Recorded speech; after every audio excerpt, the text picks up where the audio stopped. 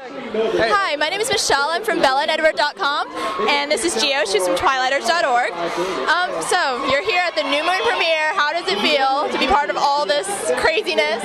I'm wondering when I'm going to wake up from the dream.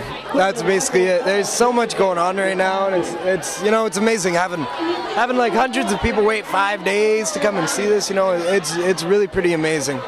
So what's it like being one of the bad vampires, part of the Volturi?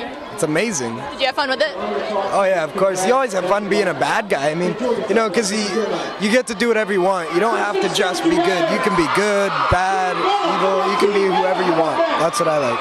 So did you bond with Dakota Fanning while working? You were supposed to be her brother on screen. So how did that work out for you?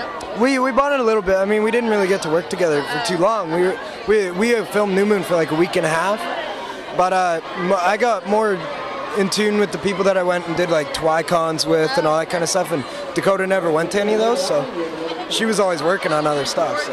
But no, Breaking Dawn, if it happens, I'm sure we'll get to know each other pretty well. All right, very cool. Thank you very much.